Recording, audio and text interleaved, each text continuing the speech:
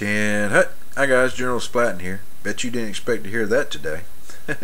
Just wanted to make a video to post and get back into the community and get back to participating in the community. Been away for a while, and to all those people, and there were several of you that PM'd me or contacted me through other methods, wanting to know if I was okay, and just showing your support and encouragement. I really thank you guys. It really means a lot to me, so I really appreciate it. To all you new subscribers that might have subscribed while I was away these past few months, I want to say first of all thank you, and also that you can look forward to regular posts here in the future to get some new content put up on the channel. So it's kind of a reboot of the old channel. So thank you, and thank you to all my subscribers that are hung with me for as long as you have, especially through this long hiatus. I really appreciate it, guys, and you can look forward to new stuff as well. Just want to get back into the swing of things and get back to watching your vids, participate in your hobby as you participate in mine through this channel. So thank you very much, and stick around.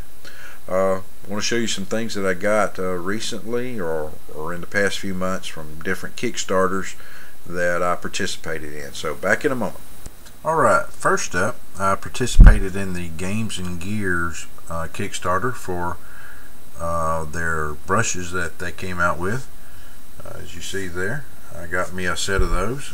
They're double-sided, so you get the point on both sides.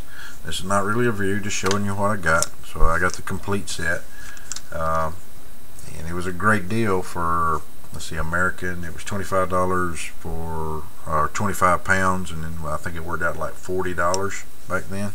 So I got those. I'll do a review on them later. I've been using them some, but I'll do in a future video give you a more in-depth review about them. Also, I participated in the Mercer Miniatures Kickstarter they had, the first one for Darklands.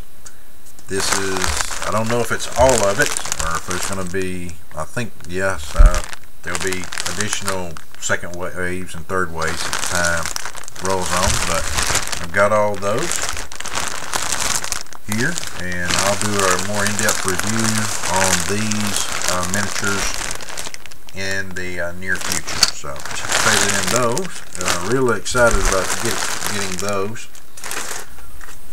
And finally, I participated in Zombicide Season 2. Should have participated in the Kickstarter that kicked it all off with Zombicide, but I didn't. Would have got a lot more miniatures that way.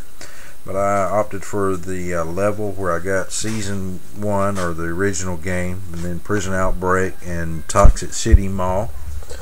You got dogs as companions, you got some survivors there, zombie dogs, and then here's zombies in there as well.